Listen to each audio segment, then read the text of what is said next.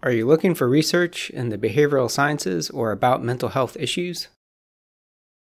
We'll use PsycINFO, a database curated by the American Psychological Association and an ideal source for behavioral sciences and related fields. We can use a variety of advanced approaches in PsycINFO to help focus our search and generate relevant results on our topic. To get started, we'll convert our topic into key terms to maximize the relevancy of our search results.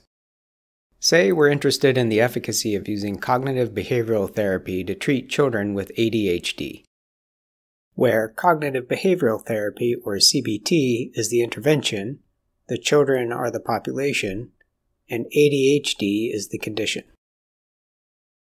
Taking the ADHD concept first, we'll break the concept into usable terms in the database. In the first search field of PsycINFO, we'll enter ADHD or quote-unquote attention deficit to cover the various ways ADHD might be discussed in the research. In our search strategy, the or will broaden our concept. The quotes instruct the database to keep two or more words together. Next, we'll work out the different iterations of cognitive behavioral therapy. We'll type in the next search field CBT or quote-unquote cognitive THERAP asterisk or quote-unquote cognitive behavioral THERAP asterisk. The asterisks tell the database to find different iterations for the root of a word. For example, THERAP asterisk will find therapy or therapies or therapeutic. Make sure that the two search fields are joined by an AND in the drop-down menu next to the second search field. The AND between the two search fields will ensure that both concepts are found together in the results.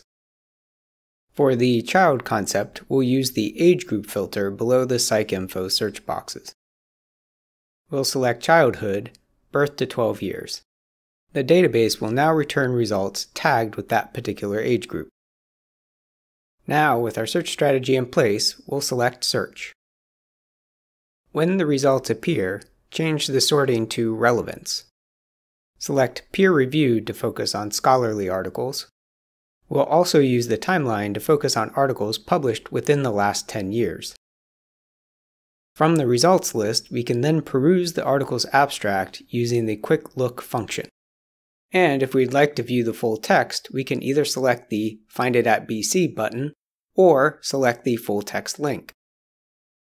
Thanks for taking the time to watch this tutorial. If you have any questions, please reach out to us at library.bc.edu/ask-a-librarian.